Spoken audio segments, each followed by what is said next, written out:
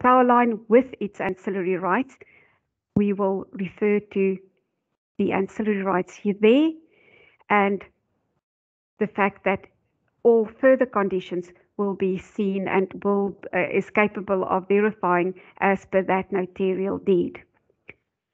So with regards to condition B, okay, or rather the condition relating to the Ribbons and Land Act, or the Roads and Ribbons Act, sorry, there we are going to quote that condition verbatim. Okay, and as I said, because we don't have that specific expropriation notice, we would insert the expropriation condition as well. But look at this particular specifically. When we started off, we had A, B, C, and D. Now we start off with portion 1's conditions, and we will renumber it as A, even though it was A in the original deed. We will start off with A, and then we will continue to the next condition, and the next condition we know is the right of way. So we're not going to insert that because it's not part of my conditions and not part of what I have to bring forward for portion 1. So I would continue on to the next numbering. Okay, so you're not going to now basically say, instead of the right of way, you're not going to say this is now condition C, because in the holding deed it refers to condition C being the expropriation notice. Okay, we're not going to do that because we literally continue with the numbering in our newly created conditions of our title deed, which then goes on to B, capital letter B, even though in the holding deed it's condition C, right? And that, as I said to you, for safety's sake, this I would make the expropriation condition exactly worded as such, as it is in that deed, and then this condition would become C, and it would be worded exactly as it appears in the holding deed of 2006. So just again, to show you how to qualify this specific portion. 1, you cite the property with reference to the farm of province of KwaZulu, Gauteng, of which the property held hereunder forms a portion. Held hereunder, how will we know which property is held hereunder? Well, we are busy with a Form R, which we are applying for, the issue of Form R, which is our Certificate of Registered Title for subdivision. So, because we are applying for this, the within mentioned property, this one which basically says of which the property held hereunder, and it's going to be held by way of that Certificate of Registered Title, forms a part. Which property? Portion 1 is subject to a servitude to convey electricity in favour of Eskom, together with ancillary rights, and subject to further conditions as will more fully appear from the notarial deed. That is how you cite, with reference to the diagram always, you will cite or bring forward the condition dealing with ancillary rights affected only for purposes of ancillary rights, portion 1. Okay. Then we now have to consider the qualification of our conditions specifically for portion 1. Oh, sorry, for the remaining extent. You can look at the wording of and the notes that are further provided here for purposes of drafting of your conditions. But when we get to the remaining extent, as I said, your remaining extent is going to start with the wording exactly as it is in your deed, because it has ancillary and the original area of the servitude. Then you go on to the right of way because it falls within the remaining extent, and then you go on to the expropriation notice. And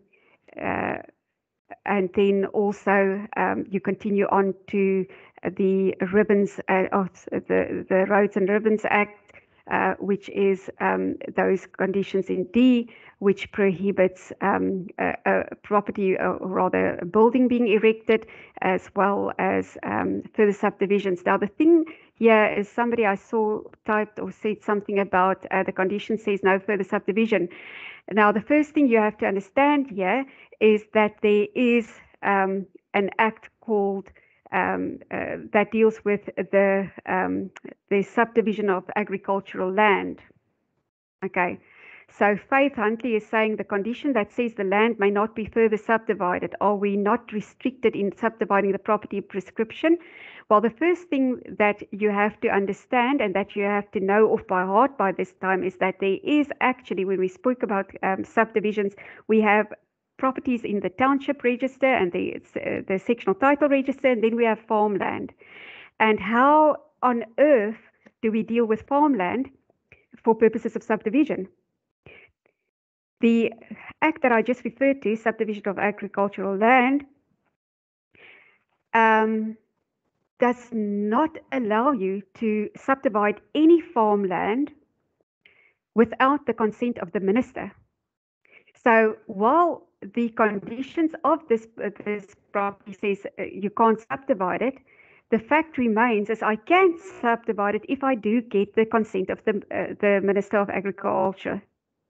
So you have to get that consent, and that has to be lodged with your application for subdivision when it comes to farmland. It's only for purposes of farmland that you require the consent of the minister. And good luck with that, because that's quite a frustrating thing as well. And this is also why, as I said before, is when we deal with anything, we have to look at all the legislation that surrounds it, because now it's easy to overlook the fact that we're dealing with farmland, and that's why we are referring to hectares instead of square meters in the extent of the property. It's so easy to overlook the fact that there is that we're dealing with a farmland, and that as such we need to know the legislation that deals with that. Remember that in the second lecture I also said to you that if I have for instance, if I married in community of property, if I'm, you're going to recall this right as soon as I complete this example. I said to you, if we are married in community of property, and I now get divorced, but we owned as part of the joint estate the farm 312. The moment I get divorced and the divorce order or the settlement agreement doesn't deal with the farmland. So in other words, if the court, because you do not understand proprietary and consequences of the joint estate, as well as the effect it has on the possibility of transferring or vesting the parties as such, each with a half share in farmland, then again, you are really the worst possible attorney that there is to deal with that divorce. Because if you were a proper, functioning and educated conveyance attorney, you would also know the consequences of conveyancing when you prepared that settlement agreement, and you would know that you are prohibited from vesting parties in equal shares due to the division of the joint estate where there's agricultural land or a farm involved. You're not allowed to vest them each to the extent of their 1/2 share when they divorce. Why? Because that is a subdivision of agricultural land. As long as it's held by both of the parties in community of property, it's an asset in its entirety. An asset in its entirety of the joint estate. So there's no possibility of subdivision, but the moment you vest in 1/2 shares, you are subdividing or having the effect caused by that order that the land is subdivided. So remember what I've said to you now. You should really not be preparing divorce settlements if you do not know what we know as conveyancers. So very important there, you would then, under those circumstances, when it's a farm, what we normally do is we either allow for a trust to be created, or we transfer it into a company. Okay, you transfer it into a company, or the parties agree that it's sold by the both of them. Right, so very important there. So, and rather sell it prior to the order being granted, as I said. So remember this. It's a very important thing. The consequences of the Agricultural Subdivision of Agricultural Land Act and what it prohibits, and the consequences of holding farmland in the joint estate. Okay, so the wording, as I said, you can look a little bit more into how it's dealt with. Now, if you look at the number 3, the further figure, that's, I hope everybody understands that. I haven't heard back from anybody, so I'm moving on. So now, after I've subdivided into portion 1, which has already been transferred, and the remaining extent, now let's say, for instance, the owner of the remaining extent is now deciding, okay, but now I'm going to further subdivide it into portion 2. So look at this again. Portion 1 is at the top. This remaining extent is in the middle. And then here we have the new proposed subdivision. Okay, so here we would now have another allocated component letter. And then this small y, that is, because it's a broken y, a broken line, this would be part of a servitude. Always your broken lines are normally your servitudes. Okay, so that's a proposed new division, a new subdivision. So the first thing we know is that we are going to firstly include that those conditions for, well, not firstly, but you will immediately remember that easy marks are condition D, which is the Ribbons and Roads Act. Okay, those D, A, B, and C conditions.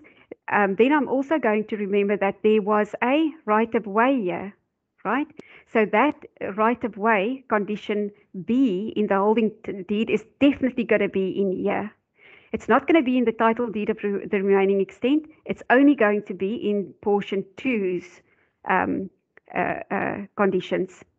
And then we have the expropriation. If we still don't know what where it is situated, we would throw that in there. And then again, where we started off with those ancillary rights and the power line servitude, we know that the within property in its entirety, meaning the whole of the earth, is going to be subject to that EPL for purposes of what?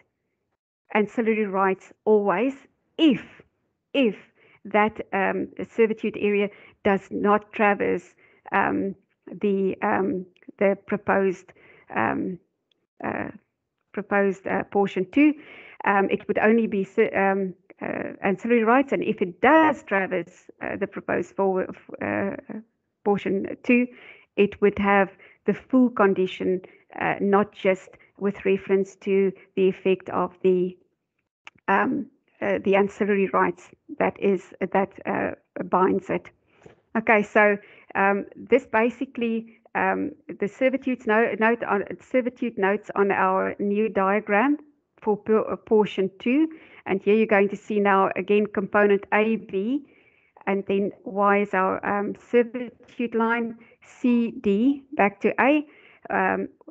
Immediately the servitude note says that notarial deed K189, that one is my servitude, and it affects and it relates to my portion here, right?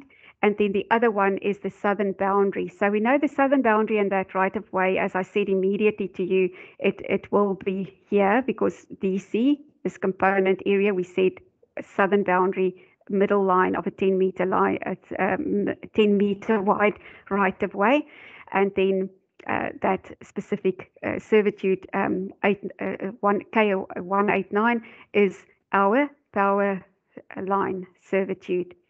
So again, we have to look at the plotting of these conditions. And for purposes, like I said, you will always first go to your servitude notes. Okay, so important there, portion 2, the conditions are going to be the same as the remaining extent initially. When we started off, that's what we're going to be using as our point of departure. And remember, in that remaining extent, we had the power line servitude, we had the expropriation, and we had the Ribbons and Road Act. There falls my cell phone. We had those, and obviously we used that for purposes of plotting of our conditions. And then, as we knew before, that LG is basically Landmeter Generaal. It's an Afrikaans abbreviation, LG. If your deed was in Afrikaans, you would use LG. But we are drafting everything in English here, so this you would actually use SG and not LG, because all along you have been dealing with English abbreviations. So we go back and we plot these, and specifically go back to our original conditions and compare any of the servitude notes. Very important. Okay, so as we continue on, you're going to get other possibilities here for further subdivisions that all also deal with your conditions and how you continue to plot them with reference to ancillary rights and the like. So you can go through these examples. The guys in Cape Town, I've looked for some examples specifically for you. I have found one that we can apply, so I will be uploading that under the heading Cape Town only, so that you can practice those as well with regards to your pivot deeds, and the rest of the country basically can follow suit with the plotting of the conditions as per KZN, etc., and Gauteng. Okay, so we can keep on practicing these and continue on with them. It's better for you to go and practice them as well by yourself for purposes of drafting and understand that, and then come back with questions relating to that. Now, I'm not going to worry too much about the rest of it, because you are going to look at it and come back with questions, and you're going to try and apply to the questions that we will discuss on Saturday. So now, is there any questions regarding this? Any questions? Okay.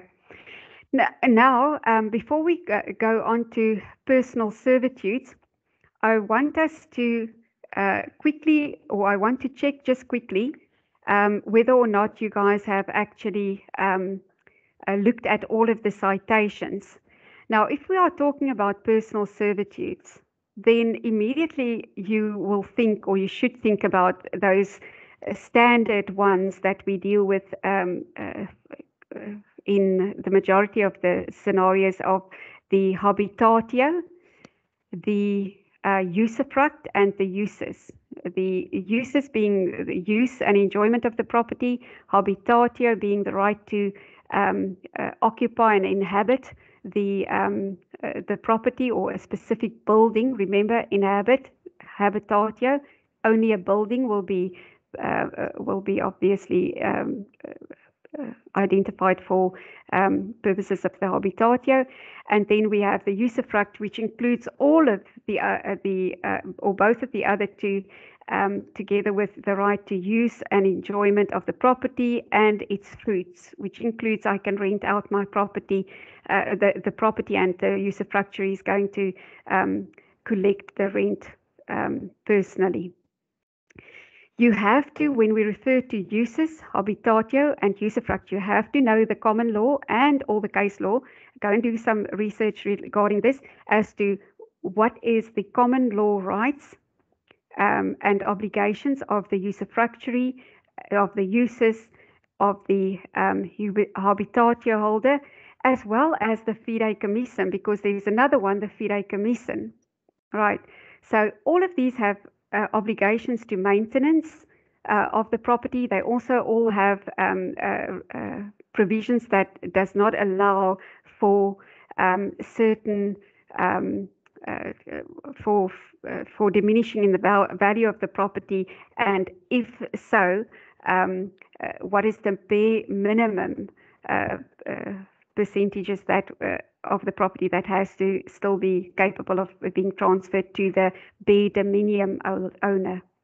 Okay, now there I've basically said to you the two components that we have for a usufruct. Specifically is our bare dominium owner, and then we have the usufructuary. So how would we cite then a situation where the property is vested? It's from a will. The will basically bequeath the property to the children or the child, and the surviving spouse has a lifelong usufruct. Can somebody pop into the comment section the description of a usufructuary and a bare dominium owner as being vested? So this bare dominium and the usufructuary are being vested. I want to see if you've actually done the work on citations.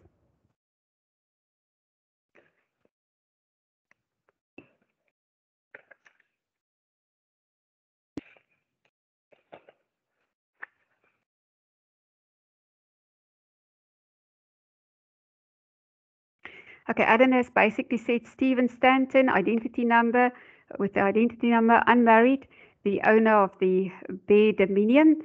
And then he said Pauline Scott, with the identity number, the holder of the usufruct of the here mentioned property. Remember, this is for purposes of the vesting clause. Can I see somebody else's input?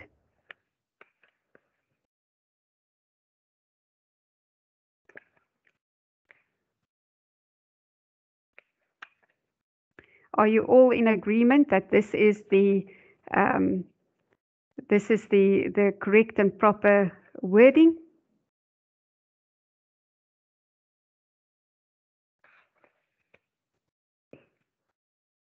I'm still waiting, and I'm waiting for a reason.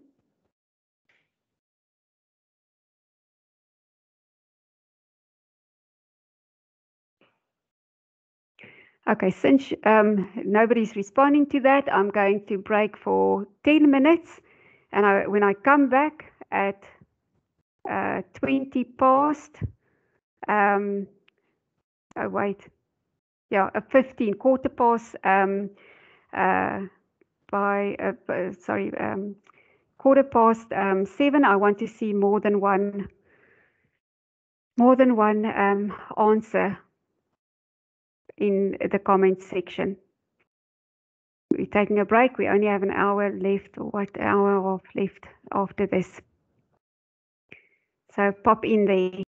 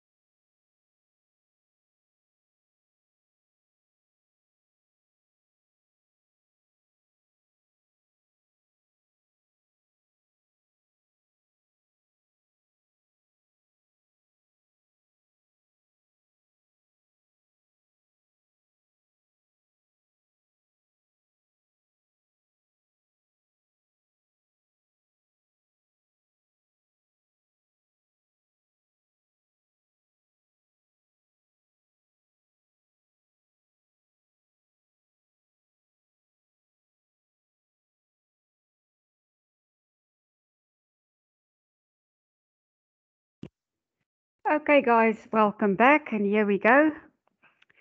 So, firstly, I see Shimone Munich has said that she agrees with Alan's example, um, and then she says she would state the creation of the usufruct by virtue of a will in order to show how the rights is created. Now, remember that, and I think this is extremely important. Uh, Very important that you understand that I asked a specific question regarding the vesting clause.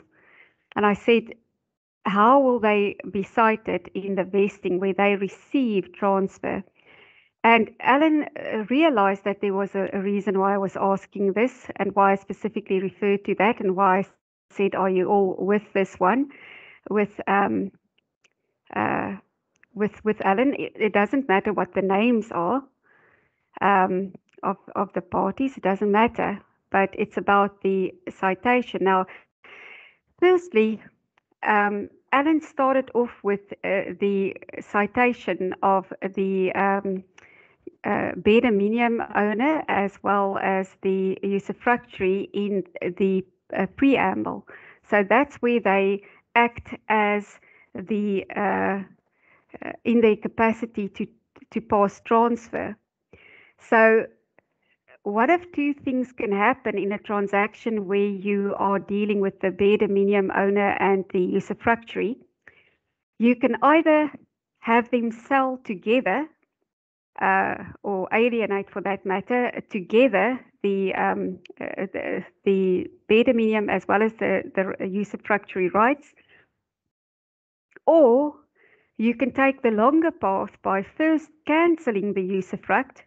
Remember that when you cancel a usufruct for purposes of transfer duty, you have to also lodge a transfer duty receipt, because the calculation of transfer duty stems from the value to which rights are accrued. So, in other words, the value that the bare dominium owners um, rights, that value that we put on the rights are now increased, because remember I said I used an egg. The bare dominium owner is just the shell.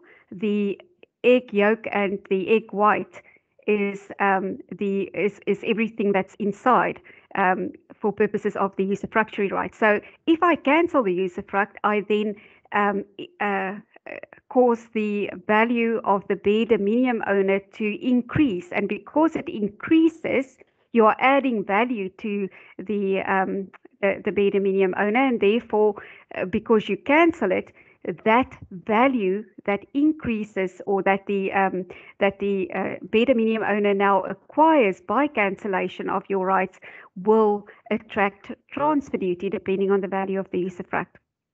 So you can take either of these routes. It's just much easier to deal with the sale or transfer of a property by both the bare dominium owner as well as the usufructuary, and that's when we cite them both in the preamble for purposes of transfer, as opposed to first doing cancellation, causing, and when we do a cancellation of that usufruct, we would have to bring an application. And listen carefully now, you have to bring an application in terms of section 68 subsection 1 of the Deeds Registry Act, and therefore you would have the title deed endorsed to the effect that that's personal servitude, the usufruct, has been cancelled. And as I said before, that means that the value is increased for the bare dominium owner, and he becomes full owner with the full benefits of the ownership as a real right. And that's why we lodge that transfer duty receipt. But we also bring that section 68 application to have endorsed against that title deed. And then after we've done that, if you choose that route, you would pass a plain and simple Form E transfer by the owner, which is now the bare dominium owner, just as per normal citation. For instance, Joe Black, identity number, married out of community of property. That person literally then passes transfer as the owner and no reference to be dominium owner. So that's the first thing that kind of like was referred to. For purposes of the vesting clause. Okay, but first I also want to just refer to Alan's description there as well. Is Alan basically said for purposes of preamble, we're just going to use it like it's a preamble that Alan used. He used the owner of the bare dominium. Now, just bear in mind that for purposes of your bare dominium owner, you will refer to him as one of two. You can either say as bare dominium owner as such, okay, but it doesn't really matter. That's basically how you would cite the person. So you'd say as bare dominium owner, or you would say as the bare dominium owner. Irrespective, you can use as bare dominium owner or as the bare dominium owner. Important to remember that that's owner and not holder of rights.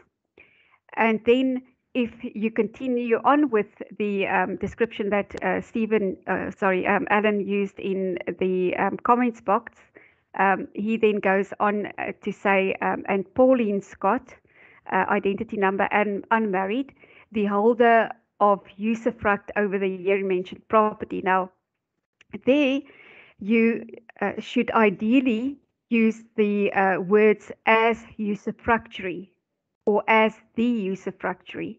Okay. The reason why I specifically chose this because I knew you were going to confuse the preamble. Everybody would confuse the preamble with the actual vesting clause for the initially why I asked the question, but also for the fact that I literally did a transfer like this recently, and I used the word holder, and I got a not a rejection note prior to lodging it. I was actually advised that it won't go through at the deeds office with reference to a holder of the usufruct. There's some issue with the wording of holder as usufruct, so do not use the word holder of usufruct, rather use the wording as usufructuary or as the usufructuary. Okay, don't refer to holder. Okay, so important there that you just have that. Obviously, yes, you continue on of the with the here mentioned land only if you literally are dealing with your parties in the vesting clause and not in the preamble. Because remember, I'm now critiquing Alan's example for the vesting clause, which we are discussing under the preamble, which is not the vesting clause. So first thing there to refer to the bare dominium owner as one of two, being as bare dominium owner or as the bare dominium owner, and the second thing is to cite the usufructuary as this, as usufructuary or as the usufructuary, but not as the holder of usufruct over the here mentioned property. Don't use that. Okay, don't use that. That will in all likelihood attract a note or even a rejection. Okay, so that's the first thing. Now, there were a couple of with things that, for instance, Shimon said she would continue on further. The problem is, Shimon, is that you do not refer to the conditions or the reasons for the creation of the rights, because firstly, in the preamble, you do not do that because it's already vested. And when the transfer was done, the conditions of the title deed, not the title deed, the conditions of the will was brought forward in the title deed, because that's where we created it. We first created them by reference to the will conditions by the deceased, and then we basically put them in the power of attorney and had them carried forward in the title deed. Okay, so understand that, as I don't reference in the preamble at all the point or the reason for creation, because if I'm dealing with the preamble, I am now transferring those rights, and where were they? They were put into the conditions of title. Do you understand, Shimon? So it's already in existence in the conditions of the title deed that the property is held under. So I do not refer, and I don't go further to refer to already created deeds, created conditions. But furthermore, if Shimon was referring to the actual vesting clause, then again, you wouldn't refer to the creation of that, but you would put those conditions under the conditions clause where it says this property is transferred, and then we start and we go forward with the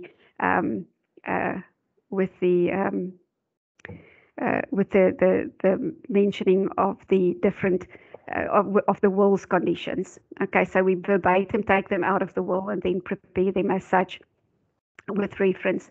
So then there was Kunrad that basically said that the vesting clause would be, for instance, Mark White, identity number, married out of community of property, and then Julie James, identity number, married in community of property, to Justin.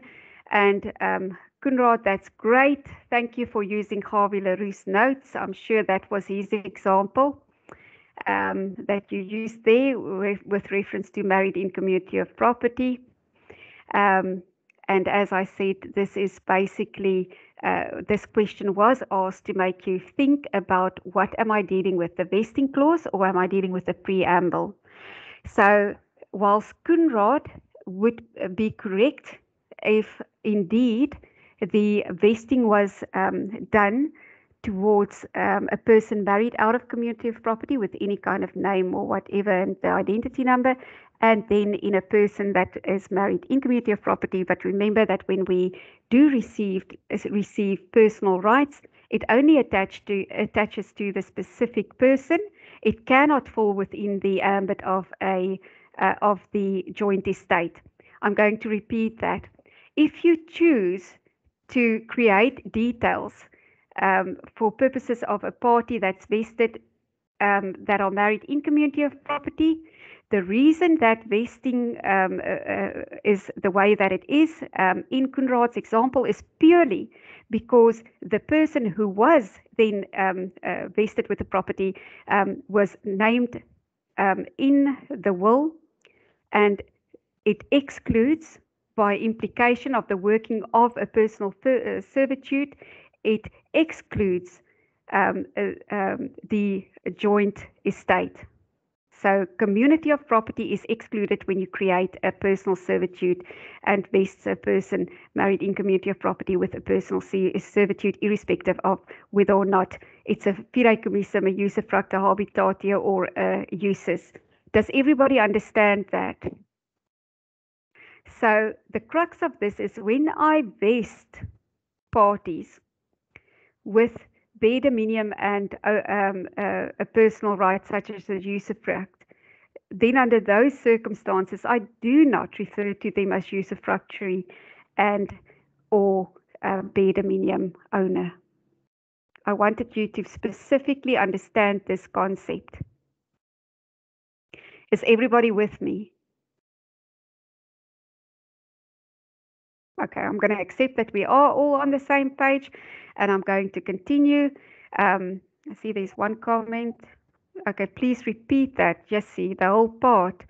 Okay, what I said is that if a person is vested who are with a personal right such as usufruct, as a usufructuary, or the bare dominium owner, then you have to understand that the limited right, the personal right, which is limited in its nature only to the use and enjoyment of the property and its fruits, and also by virtue of the fact that it is personal in nature and only attaches to the person, then under those circumstances, I refer to the parties as the person, identity number, married in community of property to the person, the other spouse.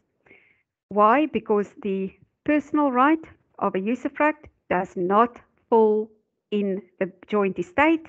It attaches only to the person mentioned or that is referred to in terms of the will. Okay, so that is the basis of this. Firstly, distinguish between the preamble, that is where the fault came in with what Alan initially cited. Secondly, be careful of the joint estate where you vest. Thirdly, when I am dealing with the preamble and the transferor, refer to the persons as bare dominium owner or as the bare dominium owner, and as usufructuary or as the usufructuary, but not holder of bare dominium, okay, or holder of usufruct. Okay, so important there, and I explained the community of property and the reasons for that, the difference in vesting as opposed to the examples that were used previously. Obviously, when you transfer and you have a joint estate as community of property, then obviously you would still refer to the usufructuary as, for instance, Jane Plain, identity number, married in community of property to John Plain, for instance. Okay, so I'm going to step off of that, and we're going to just continue on with the personal servitudes, the personal servitudes on in your notes. So specifically, remember that we are dealing here with the personal rights that attaches only to the person, okay? Only to the person. And how do we know it's limited in its nature? Because it restricts full ownership and the capacity of the owner to deal with its property without the consultation with any other person.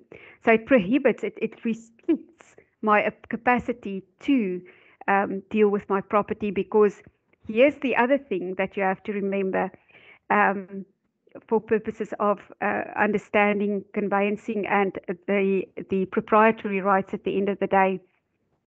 We always hear that the banks are preferent, they have the strongest claims, but that is not true.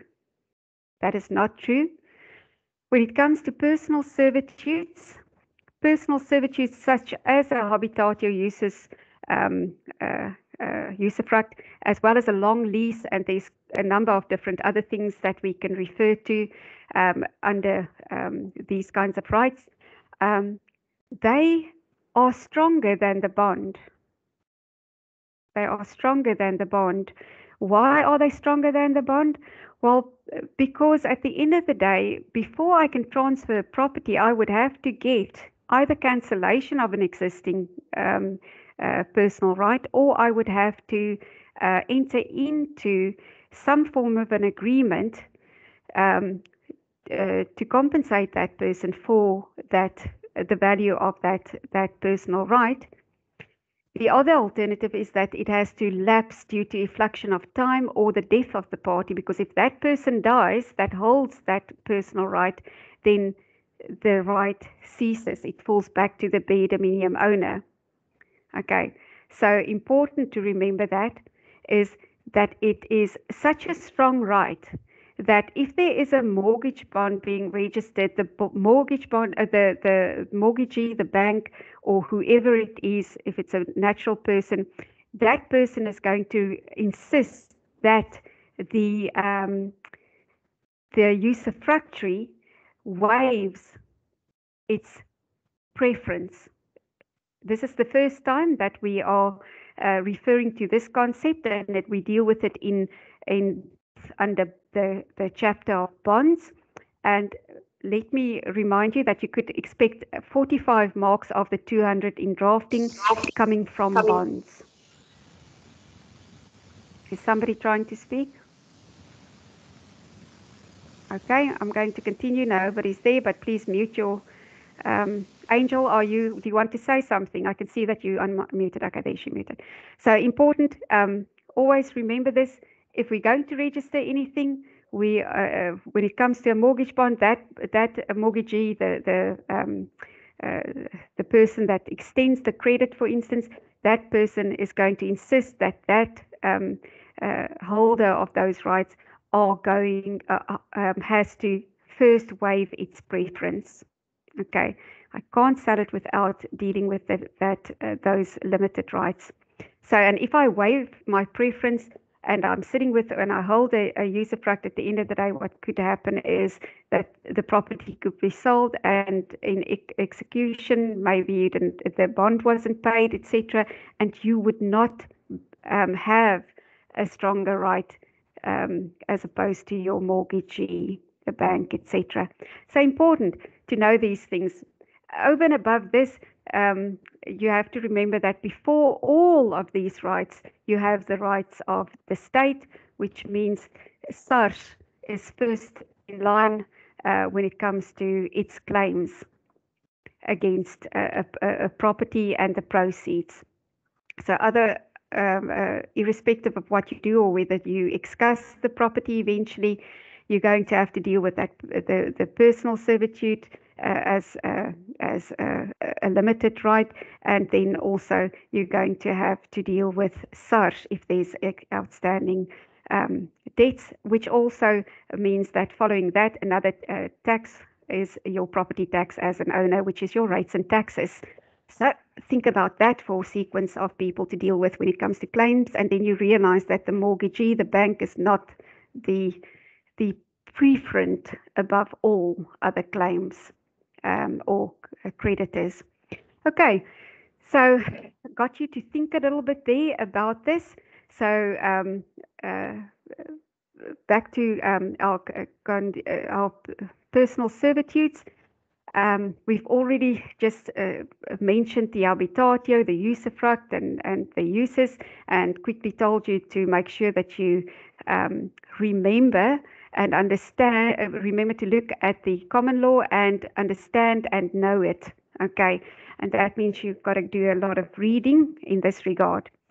So after this, we have, when we get to deal with servitudes and personal servitudes as such, we have to look at section 67 of the DRA, which basically allows for the creation of personal servitudes.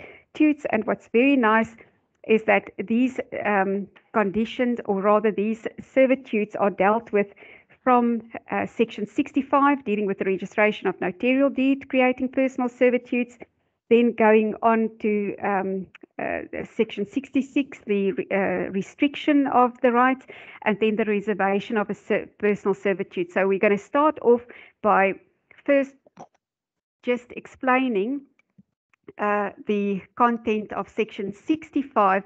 Sorry, my thing slipped there. So we're going to start off with the specific sections of the Deeds Registry Act, starting off with the registration of notarial deed, creating personal servitudes. And from this, you're going to see those situations where we have said to you there's a general rule. You always create these personal servitudes by way of a notarial deed, but then there's the exceptions. Okay, and to start off with the general rule, the golden rule. Okay, and it says, save as provided in any other law, a personal servitude may be created by means of a deed executed by the owner of the land, encumbered thereby, and the person in whose favor it is created, and attested by a notary public. So the first reason, golden rule, or the golden rule, is you will create a personal servitude by means of a notarial deed executed by a notary public. Okay. Then it goes on and it says, but, okay, or rather provided that in the case of a servitude in favor of the public or of all or some of the owners or occupiers of urban or lots in a township or settlement, the registrar may, if in the opinion, if he is in the opinion or she is in the of the opinion that it is impracticable to require such deed to be executed by all of these persons. So the first thing is you create a personal servitude by way of notarial deed, executed in front of the notary by the owners, okay, so of the land so encumbered. But if a deed or if a servitude is going to be in favor of the general public or the public as such, or in favor of a group of owners or occupiers of urban in a township, then under those circumstances, that general rule does not apply. But it has to be in the opinion of the registrar that it is impracticable to have that deed that is executed in front of the notary, okay, that is signed by all of those parties. Because if you look at the wording public and all the owners, then you know it's a bunch of people and it's not going to be easy to do that. It's going to be, it's not a practical example to have people there all coming to sign. The whole of the public, everybody, and it changes from day to day. As the same with occupiers. So that's my first exception.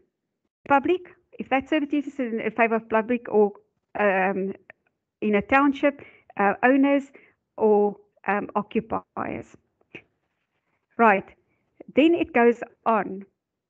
Okay, under those circumstances, it's going to be difficult, and then it continues on.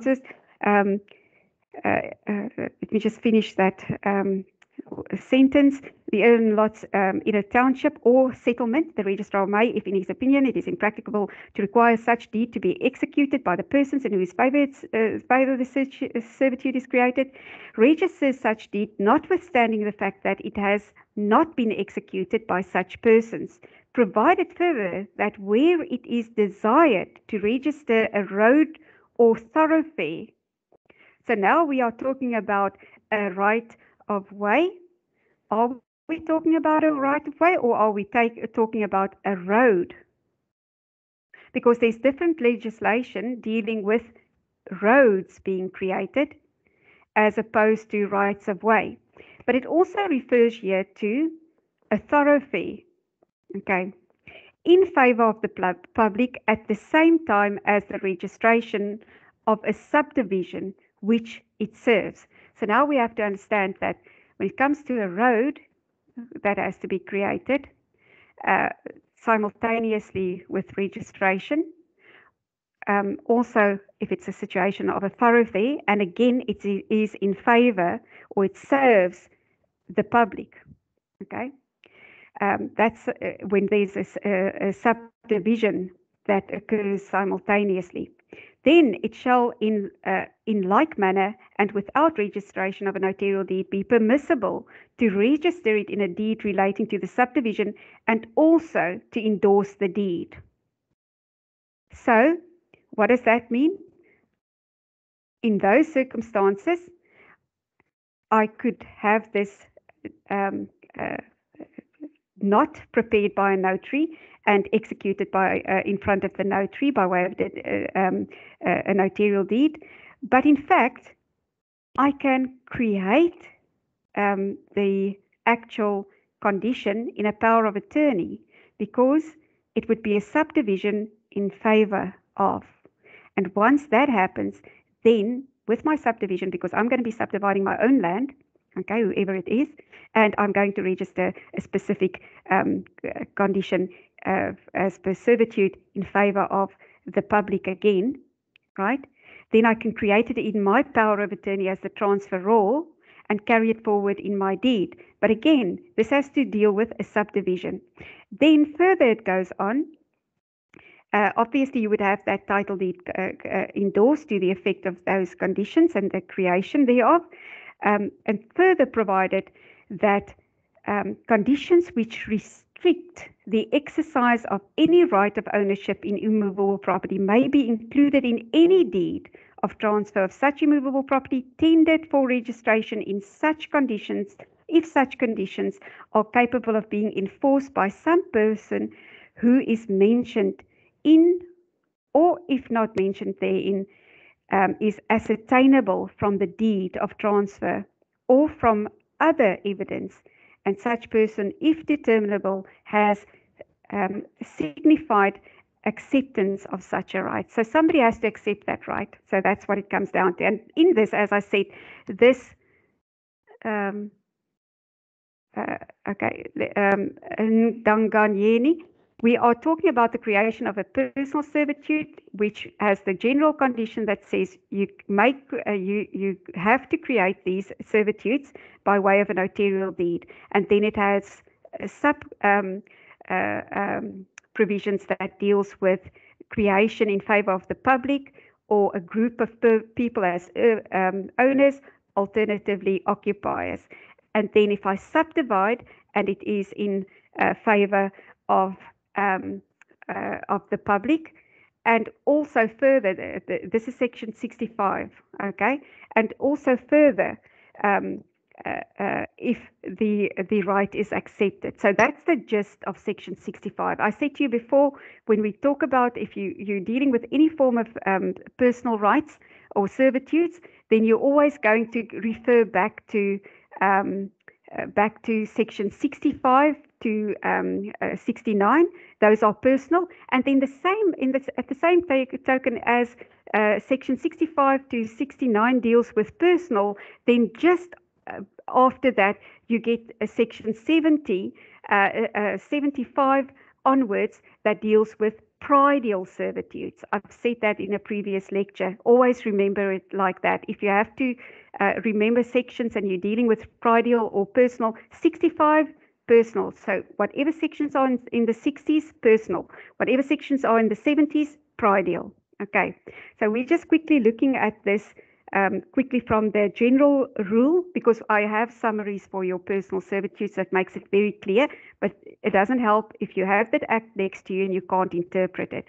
So that's the first thing. And then in the subsection 1, such deed shall contain a sufficient description of the land encumbered by the servitude and shall mention the title deed, obviously, because we have to endorse that title deed. 3, land to be encumbered by a personal servitude is mortgaged or subject to any other real right with which the said personal servitude may conflict. There it is, conflict. See, it's a bond isn't stronger than this personal right. If it conflicts with the bond, the bond or other registered deed by which such right is held shall be produced to the registrar together with the consent in writing of the legal holder of such a bond or other right to the registration of said personal servitude, and in case of a bond, free from the bond. So in other words, you have to get the consent. If I'm creating it whilst there's already a mortgage bond, I have to get the consent by the mortgagee, okay, to register that personal servitude, because as I've just read to you, it may conflict with the rights of the mortgagee. Then section 66, mark them or highlight them, restrictions on registration of personal servitudes. It says no personal servitude of usufruct, usus or habitatio, those 3 that we spoke about minutes ago, purporting to extend beyond the lifetime of the person in whose favor it is created, shall be registered, nor may a transfer or cession of such personal servitude to any person other than the owner of the land encumbered thereby be registered. So the first thing that we know now is that a personal servitude, especially with reference to usufruct, usus or habitatio, those can never be registered to the effect that they extend beyond the lifetime of the person benefiting from it. Okay. So You cannot create such a servitude. You cannot register it, okay? And then it goes on in it, nor may a transfer or cession of such a personal servitude to any person other than the owner of the land incumbent hereby be registered, which means you, under no circumstances, can effectively register that form of open servitude extending beyond the lifetime, which in turn means you cannot word that servitude to the effect that um, the beneficiary of that right, that servitude, okay, benefits from it, as well as that person's successors in title. So you cannot refer to the successors in title of the person in whose favor the usufruct, usus, and habitatio is being registered. Okay. But then it says, other than the owner of the land incumbent thereby. So if I'm going to do that, then at the end of the day, it requires that I have to register that, or I have to benefit the owner of the land, which basically comes down to you would have to vest the owner of the land with that benefit. So in short, no registration or wording of personal servitudes that you create in the power of attorney to the extent that it extends beyond the lifetime of the beneficiary of the right. I can have a usufruct, usus, or habitatio for a period of time. So, in other words, I can say it's registered for 8 years, whereafter it will automatically lapse by a fraction of time, or I could basically refer to it as a lifelong servitude of usufruct in favor of the usufructuary. Okay, so importantly, there was an article recently justifying the wording of personal servitudes to the effect that they are capable of registering or being registered for a period that extends beyond the lifetime of the beneficiary. When I say beneficiary, I mean the person that has the rights, the usufructuary. I personally don't believe that it's necessarily possible. You have to remember that when we talk about personal rights, though, or personal servitudes, you could have these in favor of a company as well, and that company will only be deprived of that personal right once the company ceases to exist. So, in other words, once it is deregistered as such. Okay, because I can literally register a personal servitude in favor of a company or a trust. Okay, remember the concept of personal includes the entity. Okay, right, includes a legal entity, trust, or that. Then in section 67, we deal with the reservation of personal servitudes, and it says a personal servitude may be reserved by condition in a deed of transfer of land if the reservation, and here comes your important provisos. So in other words, first in 65 it says use a notarial deed. Then in 66 or 67 it says the 66 it limits it the lifetime of the limits it to the lifetime of the usufructuary. And then in 66 it comes and it tells you when can I create these conditions in a power of attorney without a notarial deed being executed and carry it forward in my deed. So the first one is you may reserve them by condition in a deed of transfer of the land if the reservation is in favor of the transferor or in favor of the transferor and his or her spouse or the survivor of them. So now we're dealing with estates. Right there, I'm dealing with estates. Does it limit it to any specific matrimonial property regime? Yes, immediately if you read on, it says if they are married in community of property. So in other words, I can create these by reservation in the power of attorney and the deed, if it's in favor of the transferor, or in favor of the transferor and his or her spouse, or the surviving of them, if they are married in community of property. So my transferor could have this personal servitude created in its own favor, okay, or in favor of him and his spouse, okay, if they are married in community of property, or the survivor of them, right? And then it goes on to say, in favor of the surviving spouse, if transfer is passed or given from the joint estate of the spouses who were married in community of property. So estates, this is where we get into estates, and this is why when we have a situation that the transferor is creating this personal right, we can create it in the power of attorney, carry it forward under the circumstances where it's in his favor or it is in favor of the surviving spouse at the death of the parties or one of the spouses, the surviving one. That is when we can create them. And that's why the usufructs are so easily created in powers of attorney when we are dealing with the joint estate. But remember that transferor is transferring the property.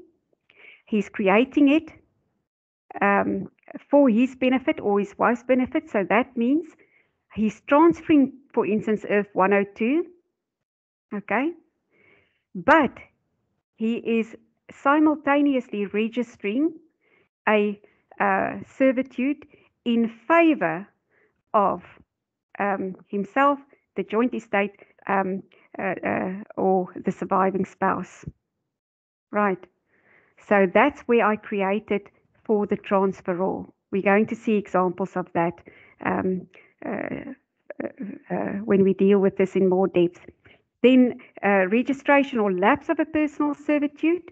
We know already that if I want to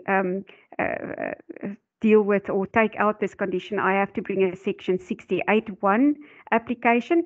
But also remember, as if I consolidate the property, then they also can lapse due to merger.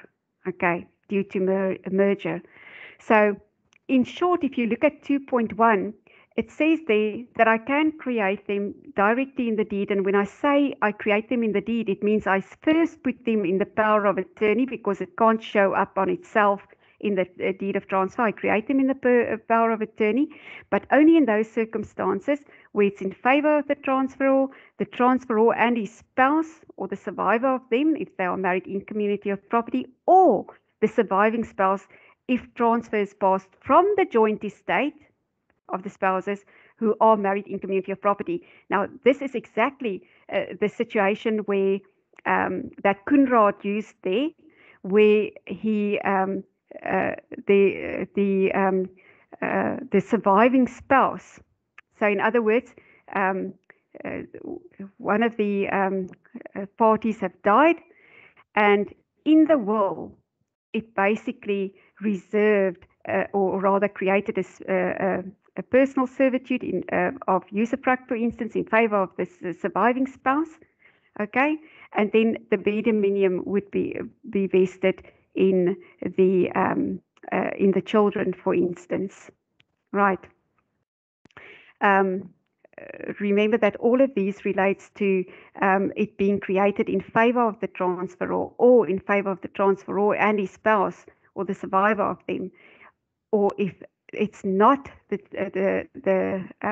transferor and his spouse, okay, when they married in community of property, then only the surviving spouse, okay, but then this joint estate is going to pass ownership to the appointed heirs, and then this limited personal right, this limited right is going to vest in the surviving spouse. Okay, so important here to remember that there's only these exceptions when I can create them without a notarial deed, only these situations.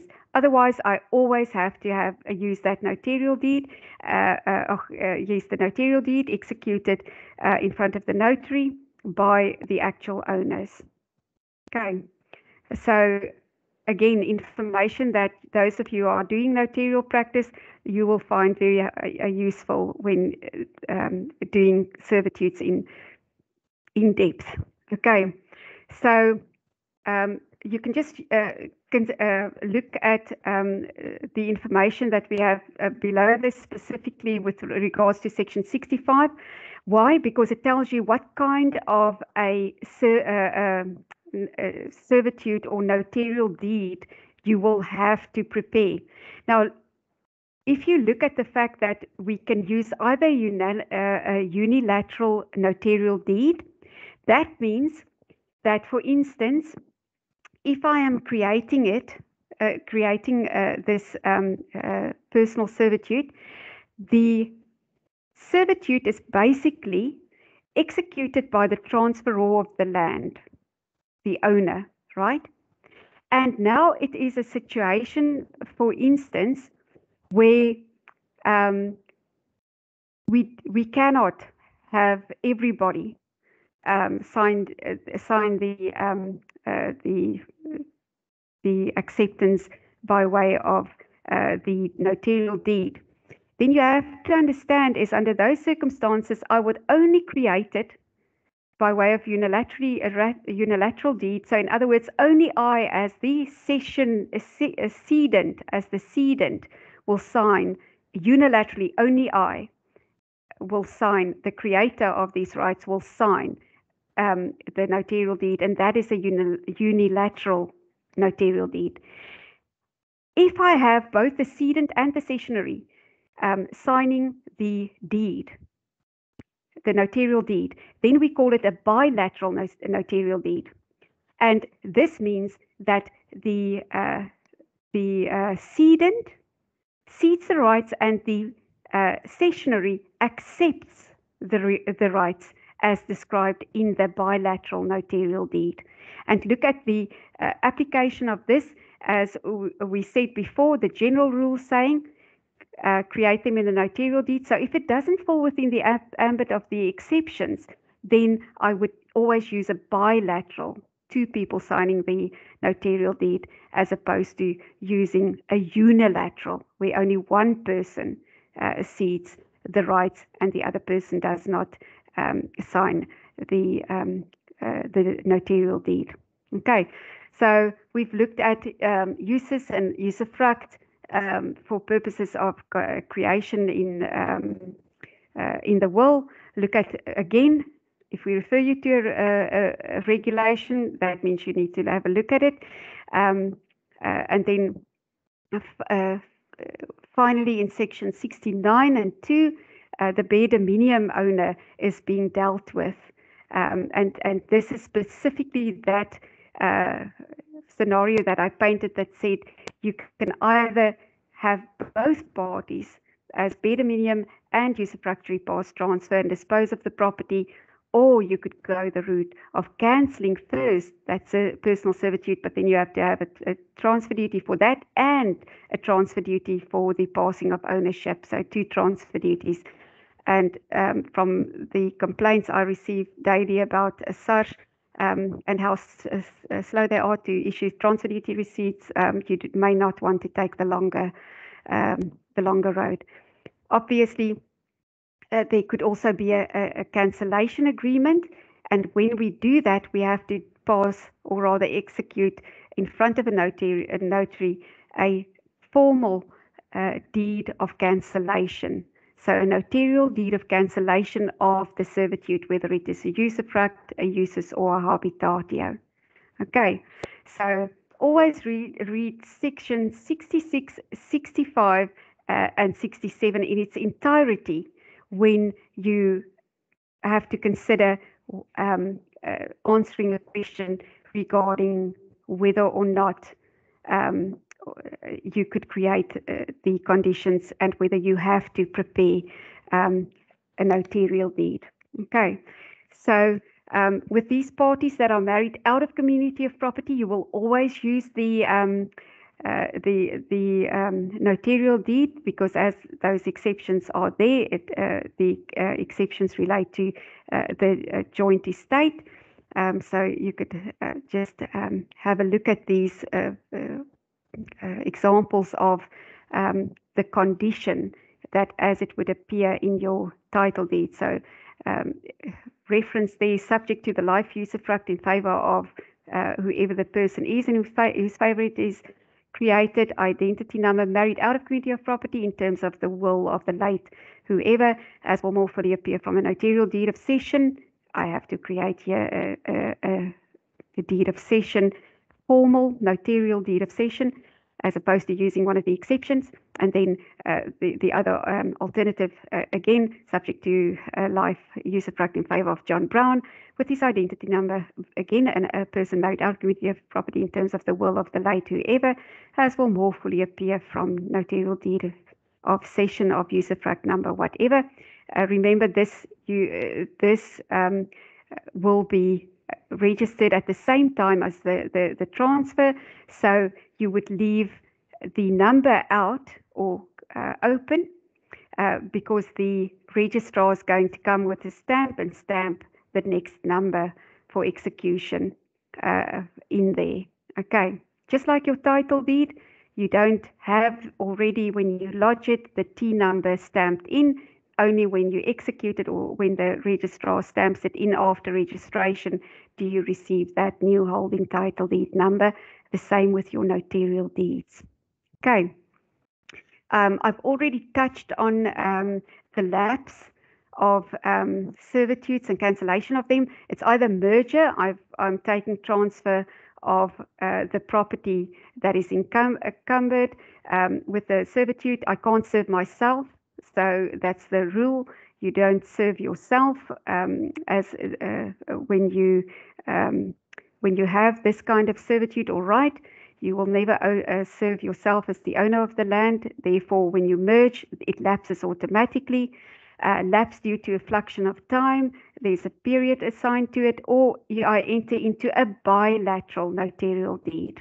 Again, if I take away person's rights, I would enter into a notarial deed that will require the acceptance of the cancellation, and the agreement as such constitutes a meeting of the mind and consensus to the effect that I'm going to that we agree to cancel the servitude by bilateral notarial deed. Okay, so you can read the balance of this. Again, there's a reference to one of the circulars for Johannesburg. As I said, we have a different way of dealing with mergers here in KZN. I recently did a lapse by merger of a notarial deed. I think it was a usufruct. Yes, it was a usufruct. So I noticed that they refer here to a registrar circular for Johannesburg, and I know that we deal with it in a different form here in KZN, and I will let you have an example of that. But again, it's a notarial document, so I don't think you need it at this point in time. If you need it when you're doing notaries, you can always call me if you're in KZN and want to write the exam. Okay, so important here to always remember the mortgagor or the mortgagee, the land being encumbered, that there has to be a consent to that that registration of the personal servitude. Remember that, otherwise you're going to be rejected if you don't lodge that consent. And also remember the consequences again with regards to anything that's already encumbered, and if you want to cancel those bonds, again, you have to get consents there. Right, my voice is almost going, and I think we've done sufficient work. The only thing that I'm going to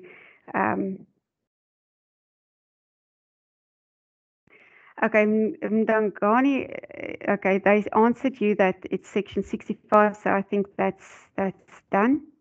Okay, so there's no other questions. I'm just going to start off with by saying those predial servitudes, again, we would create them again as notarial deeds.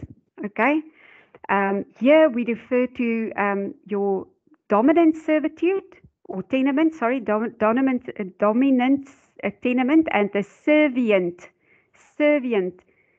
tenement. Remember, I said you don't serve yourself in personal servitudes. Now, in this situation, it's very clear that we have a dominant earth that is benefiting from the registration of a predial earth, a predial servitude, and we have the servient tenement. This is the property serving the dominant tenement. So one property serves the other by allowing, for instance, a right of way over the servient tenement, being the earth allowing access across it to benefit the dominant earth, which is the one benefiting from that. Now again, section 75, section 76 specifically provide for those situations where I can register and create the condition in the power of attorney without having a notarial deed. And this is mostly found in subdivisions. And the gist of this is I can create these conditions without a notarial deed if it is over land that I am transferring as the owner in favor of land that I am retaining. So that means I am subdividing my own property. I'm transferring off, for instance, portion 1. Now, at that point, I can, when I'm dealing with the subdivision, I can create in the power of attorney a servitude over the land that I am transferring off in favor of the land that I'm retaining. That's one of my situations or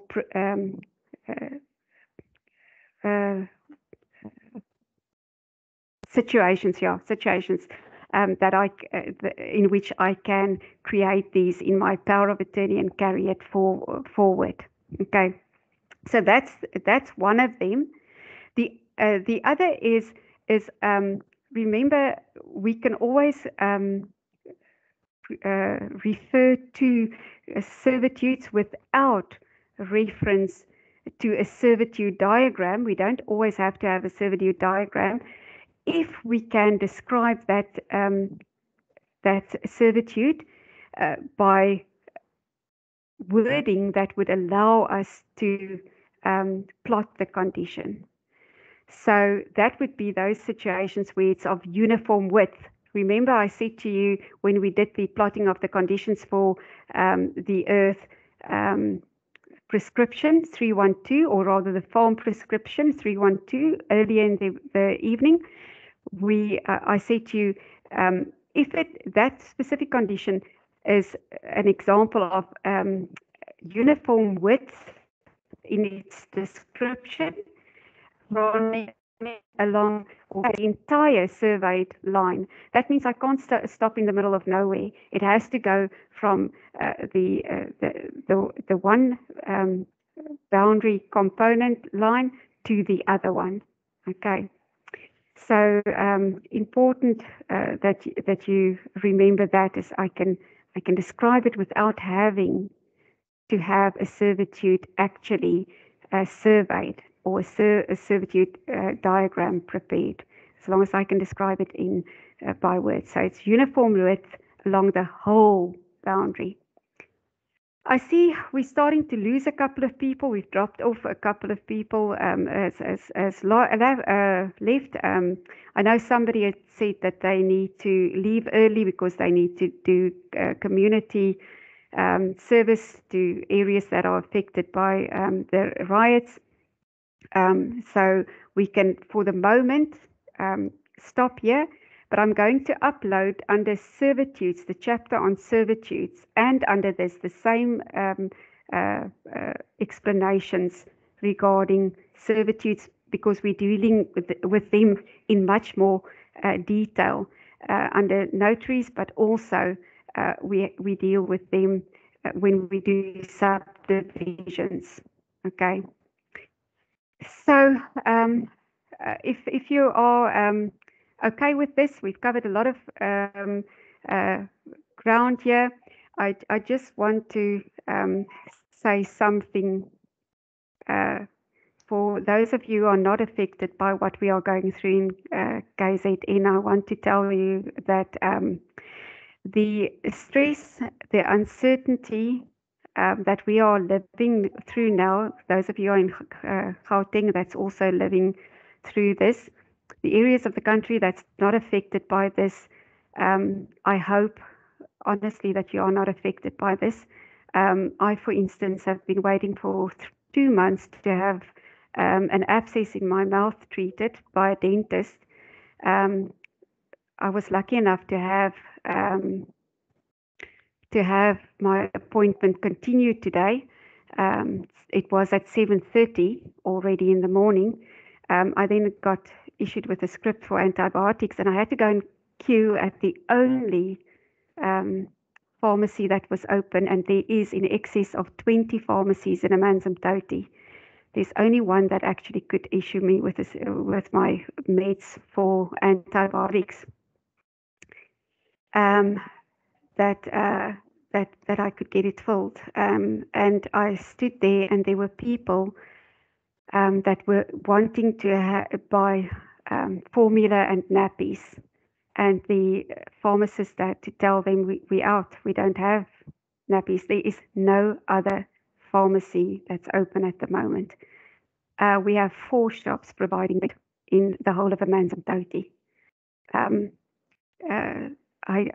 Really, those of you who are not affected by this, this is the worst I have ever seen things, and it is disheartening to the point where I'm a very in control kind of person, and I believe that showing emotions is a sign of weakness. I have to say is that I was very close to tears today when I saw what we were going through. And I, honest to God, hope that none of you that are not here in these provinces are going to go through this. It is the worst time of uncertainty, and I'm not talking politics now. I hope you all stay safe. I continue. I couldn't do much today because they were installing after the hacking my Ghost Convey server again.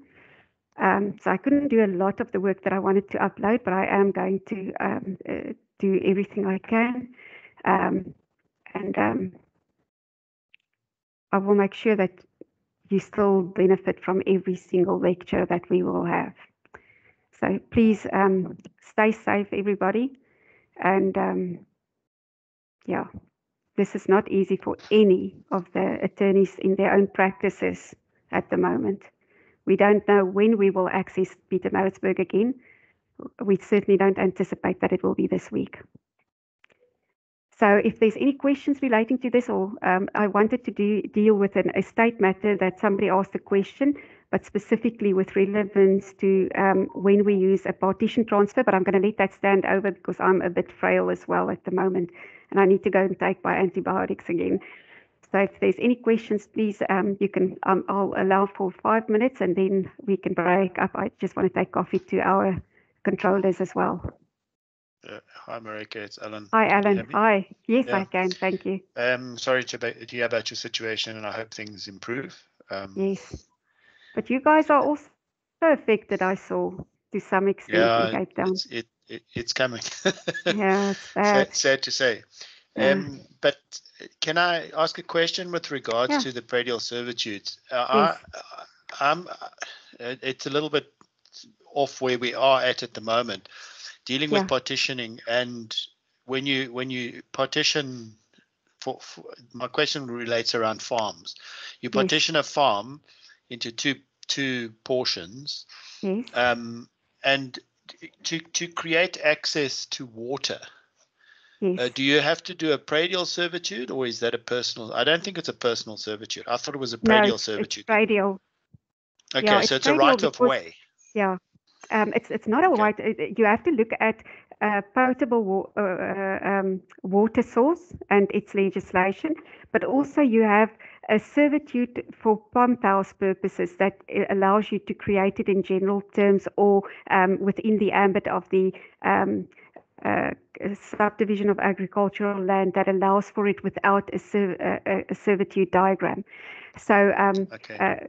we just need to look at that. And as I said, is we really have to look at that Agricultural Land Subdivision Act.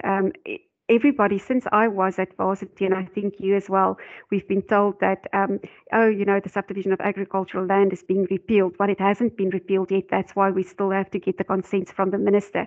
And that was actually, that whole legislation is there to prohibit that we have farmland sourcing food cut up into small uneconomical portions of land that doesn't secure our food sources. So that's why it's still in place. Okay. No, I understand that Send part. me I just send me your example or what you are okay. thinking about, and then I'll give you all the application of that.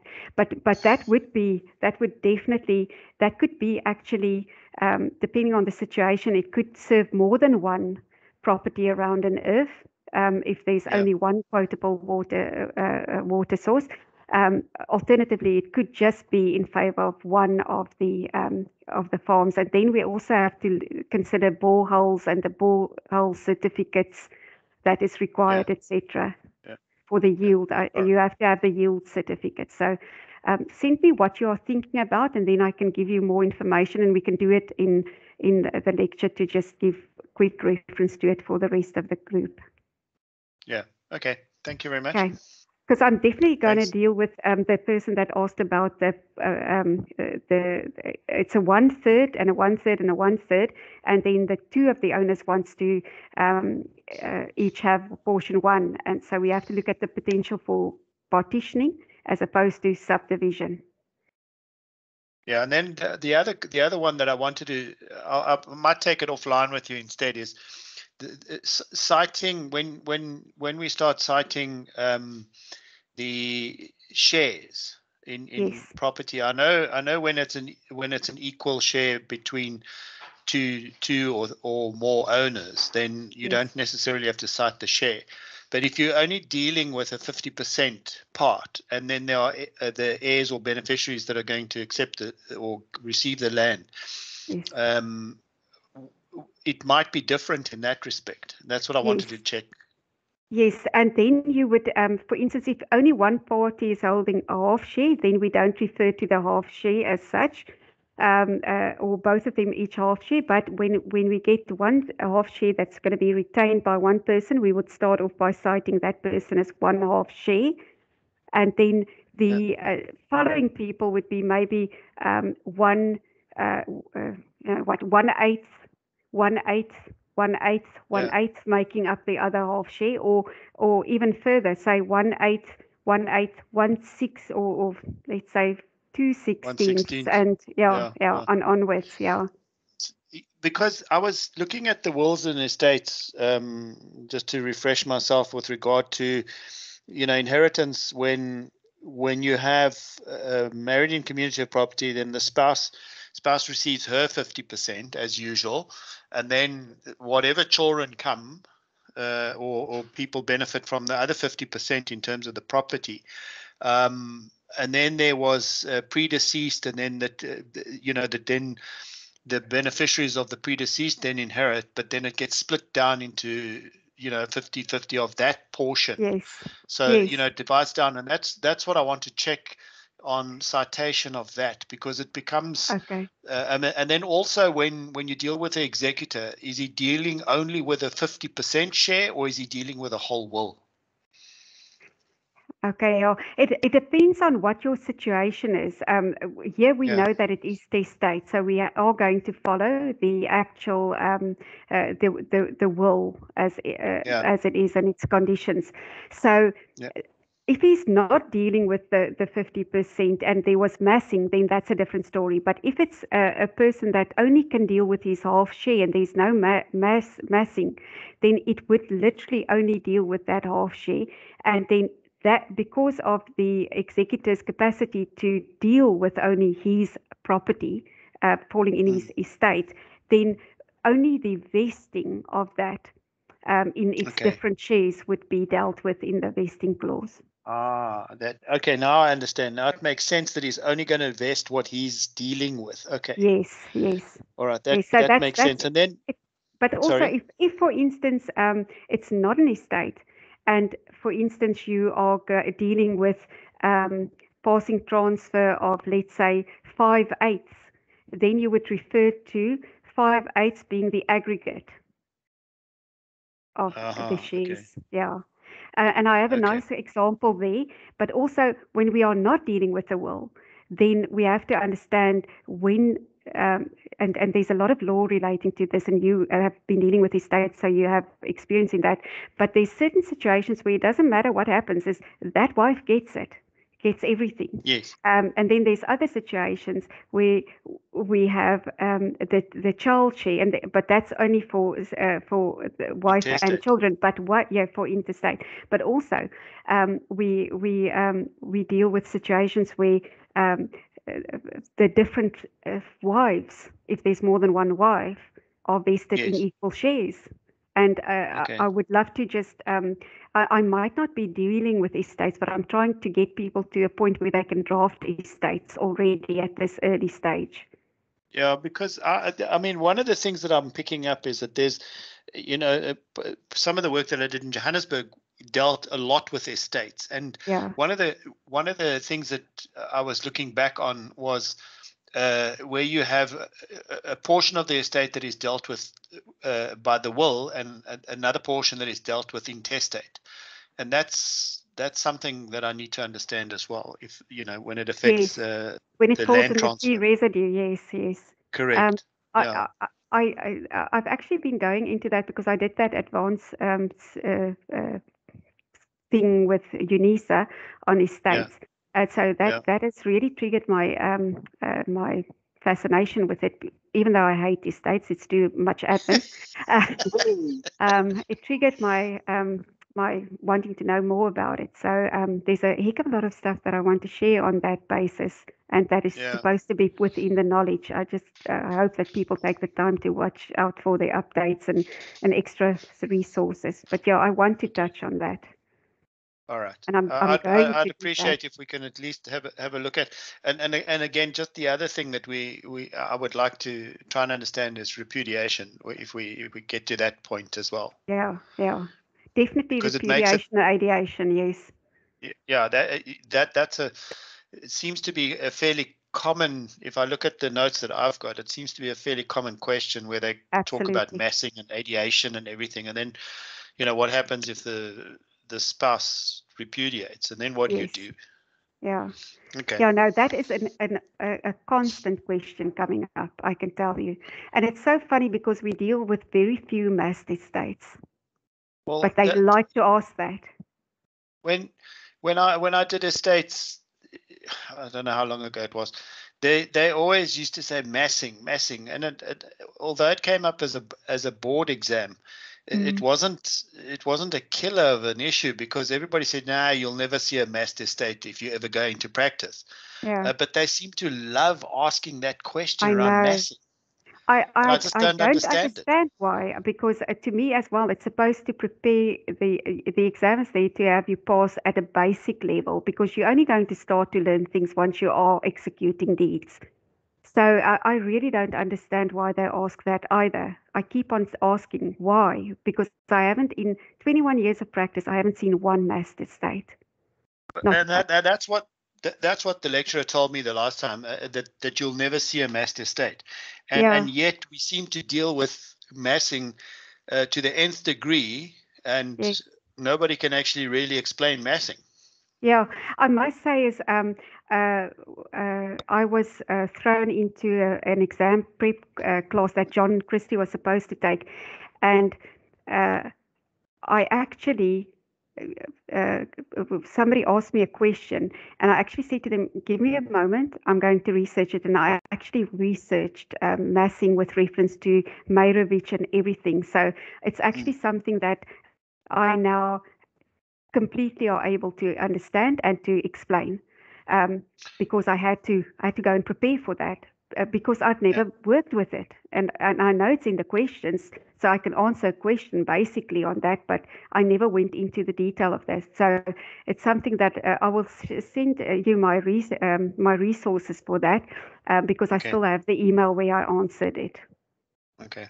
It was Yeah. about It's 4 years ago that we did, um, yeah. that I did an exam prep, and I said I really don't want to do it because I don't like it. But yeah, I was Yeah. thrown in there. Perfect. Good. All Okay, right. I don't want to keep you. That's my 5 minutes. okay, I've perfect. overextended. Okay, no, Thanks. perfect. I'll send And good out night what to I can. everybody. Okay. Okay, thanks, Alan. Bye. Arthur Sulamut Tanusha, sorry, Krisha, William, are you guys? And Angel, you have a question? Anybody has a question? Shimon, No, you've asked good questions. I'm Arthur, I'm good, thank you. are you okay? It was a lot of academic work that we did today. Now we're going to put it into practice with regards to those servitudes.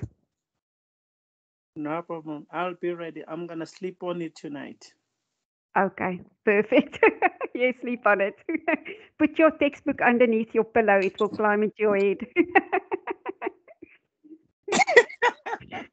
Yes, I'll try that. Thanks so much, Marika. Okay then, guys. Keep well and stay safe. Okay, guys, Bye bye. bye-bye, Arthur.